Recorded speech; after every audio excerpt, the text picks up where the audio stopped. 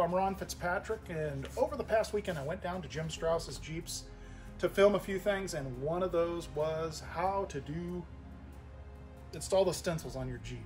Paint mask is what we used. Scott Watson made those custom to your application.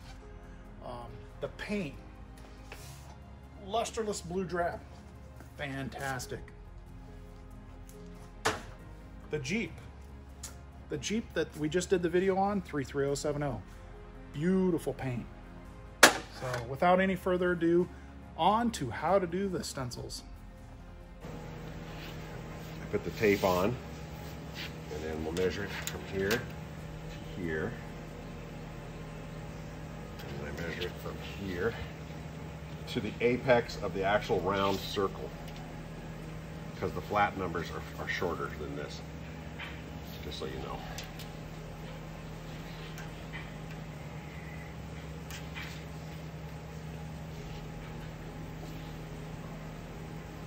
Okay, so one of the things I'm noticing here is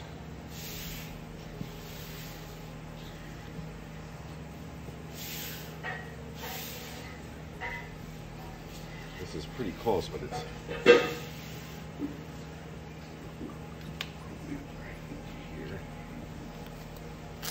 You can pick this off so you can reposition it. Put that back on.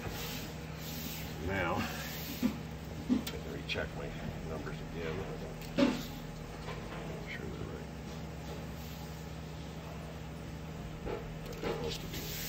So once that's done, we lay it over. Feel this up. Have you ever done this? No, never have. In the middle, outward. Nice. Outward. You don't have to worry about this wrinkle here either. If you have a wrinkle like that, you can pull it back and catch it back in there again so that it goes out. And the wrinkle doesn't really matter because it's part of the, sure, you're gonna pull it off.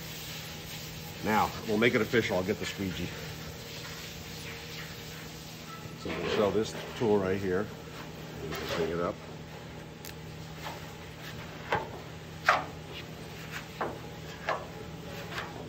Okay, so then that's the first part. Then you have to now get this off of here.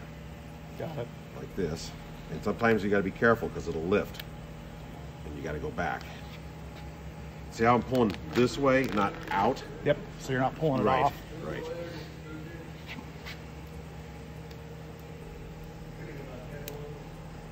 Looks good. If my measurement's right, this should be the same, but it looks like it's a little higher on this side. I don't know if the hood is, if it's me or the hood. I don't think it'll show up a bit. But. Nice. So this is done. So it's nice. Okay, now what I would do, and we'll do this one if you want to film it. So it's I got a mask around.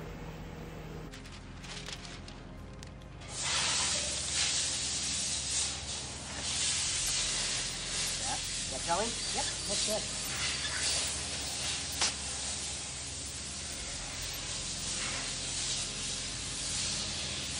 Perfect.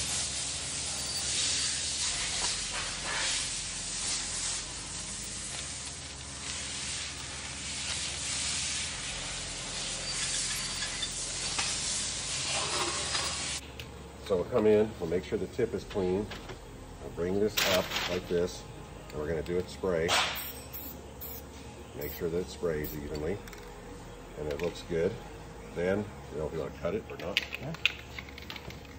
Then what you got to do here is I got to go back now.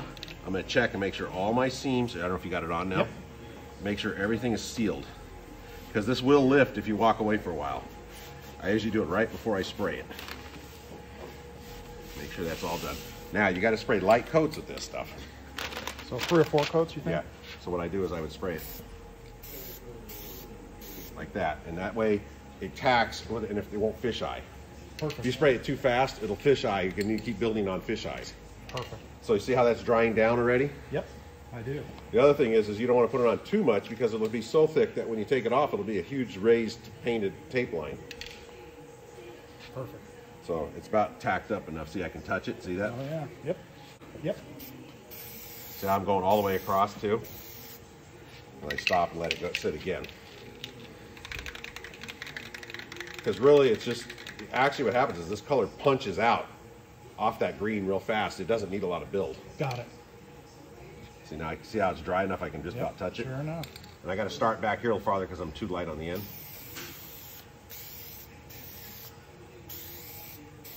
Neat. And I'll let it sit.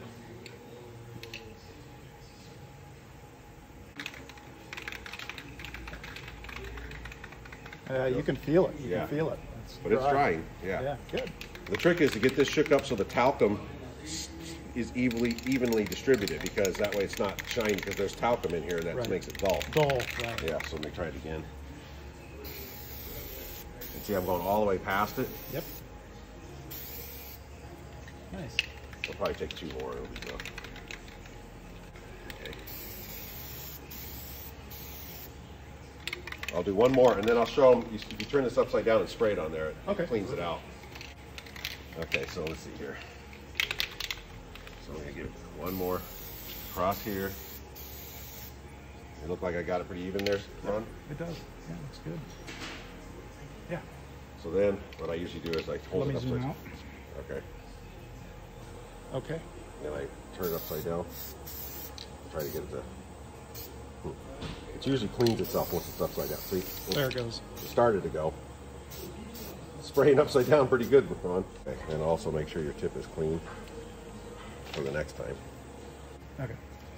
So after it's painted, I usually try to take it off while it's still a little soft or green, so that the edges cut nicely and roll back down without a sharp, jagged edge if it dries too long, and not to allow the paint thickness to be too thick that it bridges across the vinyl and creates a bridge that will then tear when you lift the vinyl off, so that you can get a nice sharp edge for the letters to stand out. So then what I do, you got it on? Yep. So pull this away, pull that away. Yeah, and then pull this away. This all away. Right. Remove all the paper first.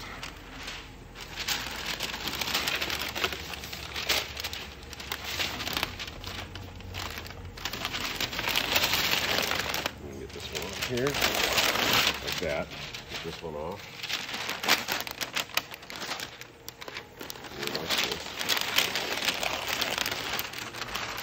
So then, grab a little edge and you peel it up evenly, and you kind of weed it off.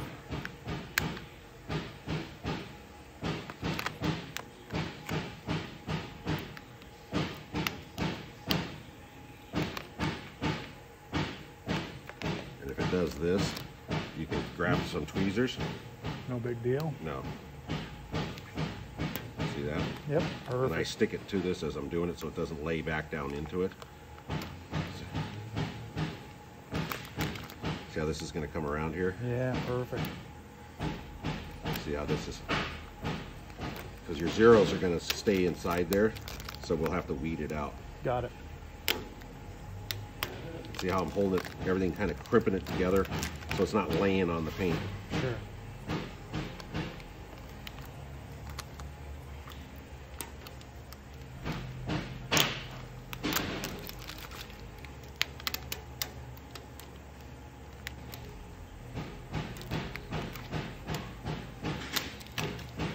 Sometimes I'll throw this away so the wad gets too big.